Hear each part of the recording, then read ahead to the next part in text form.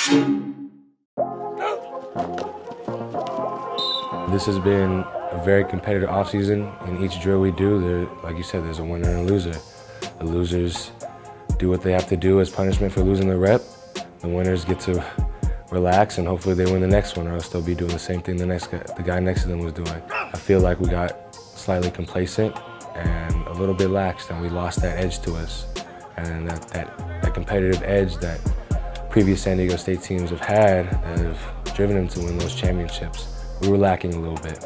And so we've been working really hard in the workouts, but as a group, as a team, as brothers, to regain that culture that we've lost. And last year was disappointing. We didn't meet our standard at all. Every year we go and try to win the conference championship, and we haven't won in the last 2 years.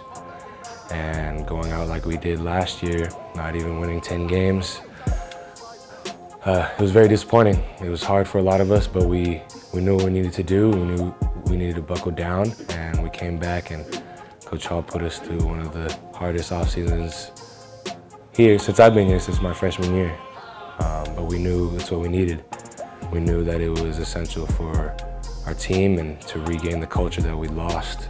And it was a grind. It was hard, but it was worth it. We have a lot of responsibility on our shoulders as an offensive line, and we got to move the people out the way so that they can get in the end zone. And we have 2 really good backs with Juwan and Chase. They're hard runners, and they've been working really hard this offseason to strengthen their weaknesses. And I'm confident with them in the backfield. I have no doubt that Juwan and Chase will step up to the plate and be really good for us this year.